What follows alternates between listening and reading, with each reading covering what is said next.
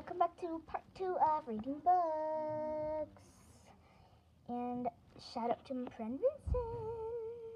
I hope you're watching these two things. Okay. Also, I won't be here tomorrow at school. Pete the cat. Pete at the beach.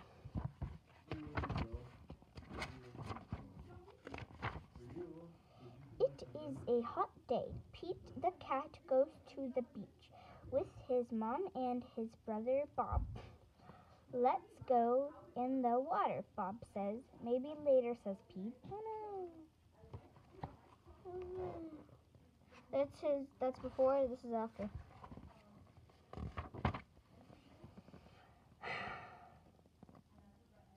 Bob likes to surf. He rides the big waves. It looks like fun. I'm hot, says Pete. Go in the water, says Mom. Maybe later, says Pete. Listen to your mother.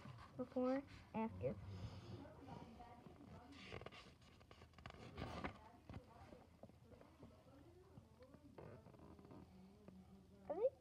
Is it his sister? What's going on here? Pete makes a sand castle. His mom helps him dig. Oh, that's his mom. Here comes a big wave, and there goes Pete. Oh, it's Pete. No wonder Pete's scared of the water. Oh, spoiler. Shoot. Oh no. Where did this sand castle go? Bob rides a big wave. Wow, says Pete. That looks like fun. The sand castle. No! This is a long book.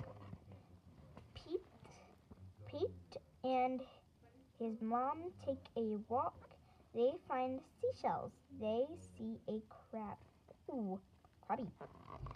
Shall I make you a Krabby Patty? Woo.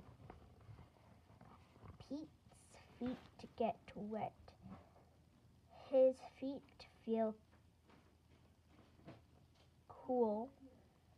The rest of him is hot. Go for a swim. Come on. It's not that bad. What's so bad? What the heck was that? Oh, don't mind this. It's just nothing. Ignore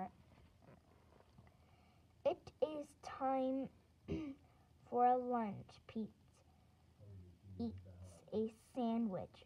He drinks lemonade. How did they get lemonade to the beach? Actually, here's a story for you. Well, I'll have to tell you on the third video. The sun is very hot, and Pete is very, very, very, very hot. Bob is wet and cool. How much more page? Oh, there's a lot. I'm going to have to save this for part 2. Anyways, bye! See you next on part 3.